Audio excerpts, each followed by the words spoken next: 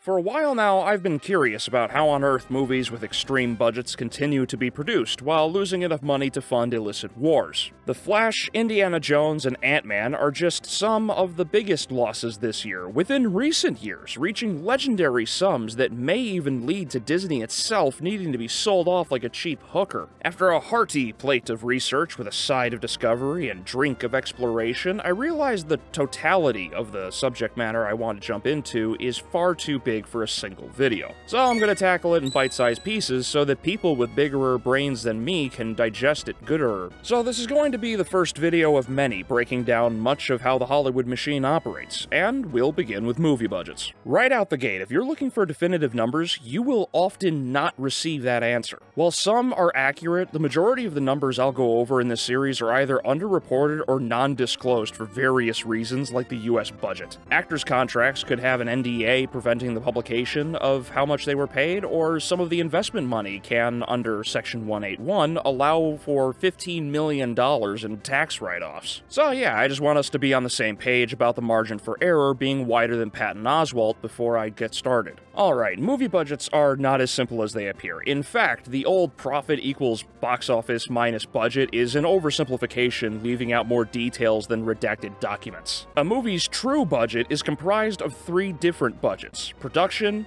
marketing, and distribution. These do not make up the total, so whenever you look at a website like Wikipedia or IMDb, the budget reported is exclusively production, and by the end of this video, you'll have a much better understanding about why a movie like Avengers Endgame didn't cost $400 million, rather, $1 billion. Let's just work through this list, starting with story rights. If a movie is based on a pre-existing property like a game, novel, or is an addition to an existing story, whether it be a sequel or prequel, you gotta pay to use it. Just an example, but Michael Crichton was paid $1.5 million, and that was before the book was ever published. And whether a studio has the rights or not, the heart of any movie is its writing. The script, or screenplay, is the reason for a movie being good or bad, and to get the best, studios can expect to cough up between low 6 to 7 figures. Or in the case of Illinois, a shed. And that's not including rewrites. A script doctor can be paid a medical student's debt worth to save a troubled production. Of course, a project needs a lead communicator between the different departments and staff, and that's the producers. Executive or otherwise, these folks are often paid within the six-figure range, so they can basically tell people what other people are doing. Some of the highest earners get upwards of $1 million, along with the share in the profits and bonuses, probably so they can smoke wine and drink cigarettes on a beach somewhere while fandoms go to virtual war with each other, like Kathleen Kennedy. She gets paid $2.2 million a month to ruin some of your favorite franchises.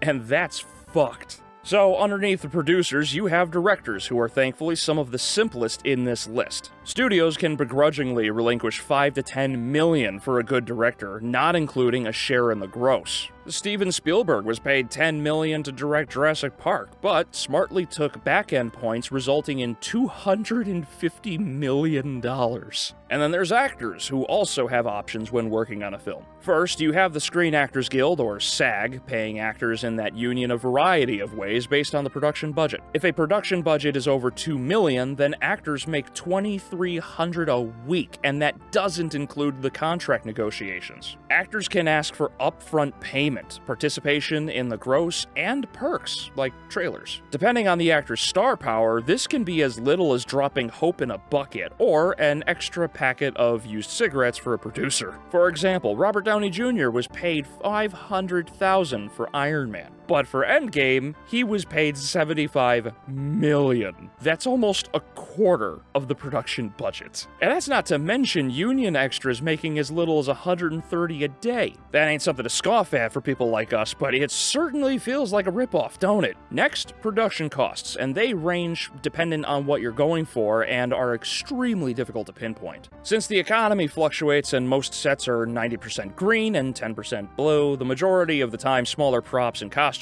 make up the most of physical production now. Now, the other major cost is the visual effects. Depending on who you go to and how much effort they put in, can range from 6 figures or even 7 figures on the low end up to, in the case of ILM, $100 million. That's insane. And what's an adventure without a little music? Interestingly, music production with composers costs about the same as producers, even for original works, with the higher end equating the low end of well-known musicians. For example, Celine Dion makes over $600,000 in royalties alone. And that's all production budget. So next, we have marketing, like distribution, which is fairly simple. Needless to say, if you have a movie, people have to hear about it, and this is where ads come into play. Physical or digital, they are everywhere like a swarm of locusts, but necessary to get our asses in seats to make money so that desperate Hollywood execs don't have to suck on the end of a 12 gauge in a month. In addition to physical and digital ads, this budget also includes test screenings. That was interesting to learn. For an average cost of $1 million per film, audiences are allowed to see a movie, finished or otherwise, and rate it. Sometimes this turns out well in the case of Blade, while others can result in entire rebuilds of a movie. Lastly, merchandising, and this is where studios hope to preemptively mitigate losses by offering licensing to video game studios, toy companies, you name it. We really have Star Wars to thank for this one in particular, as at the time, no one had ever done something like this, and it revolutionized merchandising and licensing forever. Let me put this in perspective for you. The total box office of all 11 films in the franchise is $10.3 billion. The total gross for all merchandise? $35 billion. Yeah.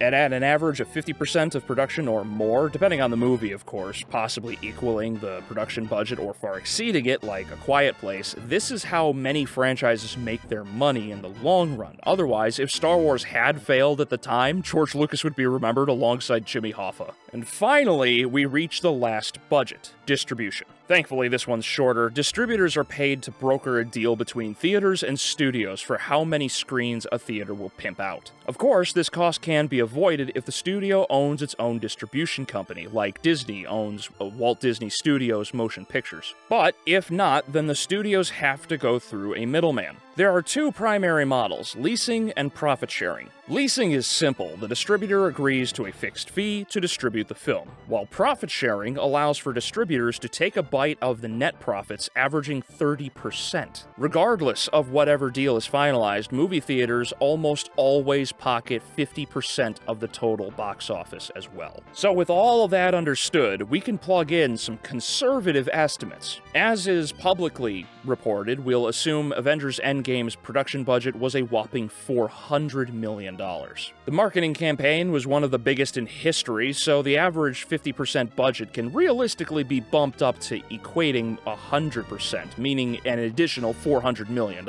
Then slap on $200 million, as confirmed by Chris Evans on Ellen DeGeneres' show, and Avengers Endgame cost a monumental $1 billion. And if you are in disbelief, here's an article by Deadline discussing the break-even point at $1.1 billion. Now, with those numbers plugged in, if you recall, I mentioned movie theaters keep 50%, half of the box office gross, and distributors an additional 30%. Disney's own distribution company handled Endgame, so the mouse avoided that hit. Nonetheless, these numbers and estimates within reason can be applied to other movies, so you can now understand why movies like The Flash's incredible $300 million loss makes sense. Again, this is only one of many more videos to go over about how this movie machine works, and as I do research, I'll make more videos to explain things over time, along with the usual reviews and other discussions. But until then, thank you for watching, and I'll see you in the next video.